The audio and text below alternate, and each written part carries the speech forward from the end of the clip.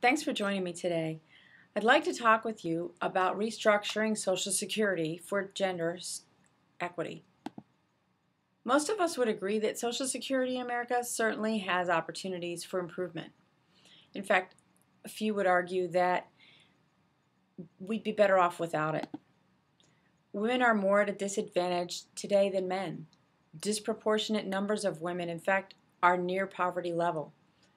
Social Security is their sole means of support. They have no investments or no assets of any kind. Why are so many women at such a disadvantage, you might ask? Well, raising families is really a big priority for them. Parental involvement, essentially, in keeping their kids on track, has put them off track. Why should we be more supportive of women in improving Social Security benefits for them? In a world full of distractions and disconnects for families, being a stay-at-home mom builds stronger foundations for everyone. The government, in fact, has taken small steps to establish support. For instance, in September 2009, Family Day was established, which, supported by President Obama, every governor in the U.S., and more than 1,000 mayors and city executives and officials all across this country, has become known as a recognition of sorts for stay-at-home moms. And despite these circumstances, today many women are refused Social Security benefits due to not earning enough work credits before they turn age 65. They're penalized for being homemakers. And in fact, some women are having experienced with double jeopardy, meaning single working moms, for instance, who cannot take advantage of a 401k opportunity at work because they need the income. There really is no credible reason why we penalize women in this way. But still, being a homeowner is not recognized as an occupation, when in fact there is a job description and specific duties are entailed, like raising children, caring for a home, providing love and support for their families. Although homemaking is not a valid occupation, I do believe that it is one, and unfortunately our current system penalizes women who choose it. So I would submit to you, now is the time for Social Security reform. And with legislation on the Senate floor that can provide women with a guarantee acknowledging that nothing will jeopardize their Social Security benefits if they take the time out of their workforce years to raise their children. Women need to know that they can be held to the highest standards in the courts of law in order to count on Social Security benefits in the future, and they will not end up in poverty during their senior years. Losing Social Security benefits is very real as a possibility for women, but unless we are able to make swift changes in the current system, it will never become a reality. The good news is Congress can make a difference, but will take more of a unified approach on their part between Republicans and Democrats if it's going to get done. If Congress takes action, they can impact the future for Social Security for women by offering things like productive activity qualifications, credit for unpaid labor, benefits with race and social classifications. All could make a difference.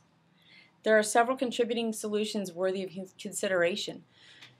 Some have greater potential than others. I would like to explore some of these with you tonight, and we will discuss some of the possible advantages and disadvantages as well. In 2007, the Parents Tax Relief Act is a bill that was introduced into Congress. It offered real benefits to families with minimum credit allowance for stay-at-home moms and dads with one or more children under the age of 7. A full-time homemaker is not a job yet recognized by the Social Security Administration. It's not a work-for-pay occupation. Homemakers do not receive Social Security benefits. If that bill were enacted, it would greatly encourage families to spend more time together without feeling penalized. The opportunity for reforming Social Security for women does exist. However, many proposals that have been presented in the past are flawed, and for that, they are also class-based. I'll give you some examples. For instance, increasing revenue by raising taxes could be a way of introducing an increased total funding overall. However, with that comes a few different disadvantages. Number one, women are already living at or below poverty lines, which could end up making them suffer even more economic hardship if we were to enact such a bill. Critics also counter that the burden of saving Social Security for women falls to the workers, who are currently the youngest and, in most cases, those with the least amount of confidence in our system as it is today. Moreover, many Americans staunchly oppose tax increases of any kind. Another idea would be to decrease the amount of benefits to the affluent, for example, and shift more benefits to women and those who are in need. But the adverse effect on that would be on the highest earners, who already receive proportionately less, and would argue that it is no benefit to them, therefore why would they vote for it? Raising the age of eligibility to 70 for all of Social Security might help boost funding for Social Security as a whole, but for women, according to Social Security Administration's own statistics, this would ultimately be harmful because they are disproportionately more likely to retire early. Politics of aging is a major factor, of course, and people who vote on these issues are not always the ones necessarily that benefit from them. According to Robert Binstock, who is a political scientist and professor of aging health and society at Case Western Reserve University in Cleveland, he says, assumptions that older people vote as a benefits bloc are wrong. Up until now, elderly as a diverse population are as diverse in politics as they are in the social sphere. In fact, many are called greedy geezers. It's a term that has become synonymous with the elderly as a stereotype, if you will. We see movement in the future toward a more solid elderly voting blocs with less class divisions. However, today, in this generation of time that is stereotyped as greedy geezers, because they continue to push the envelope on opposition when it comes to Social Security and Medicare reductions, we may not see much movement in that direction of eliminating that trend. It does still affect women in particular, however, because women are misrepresented by such stereotypes, and it's a negative one. So achieving a successful elderly voting bloc to be more supportive for women is complicated, most would agree. Aside from gender type, there are many other separate cohort subgroups among the aging.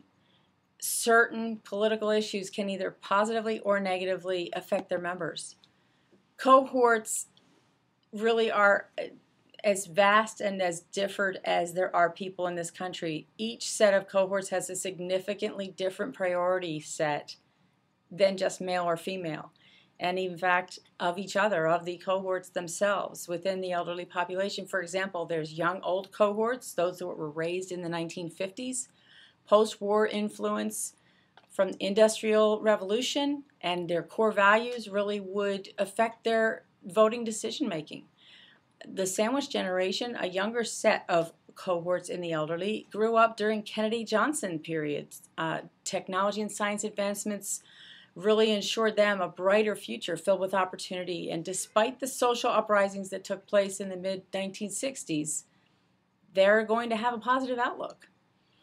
The oldest old, 75 plus years of age, not as active politically, but perhaps the most needy politically, our voting results that we can see demonstrate very little in terms of proportion coming out to vote in this cohort. Race and cultural issues are also a big cohort contingency that needs to be considered. If you continue to dominate voting decisions based on cohorts, you have things like age and race and culture all contributing and blending together. For instance, in the last presidential election, African Americans and Latinos alike came out in record numbers for Obama. Another big area of concern, baby boomers. Sheer volume of voters only takes a small margin to change, to make a difference in the outcome of any election. Anticipation in the future is that baby boomers can and will have a marked impact on elections going forward.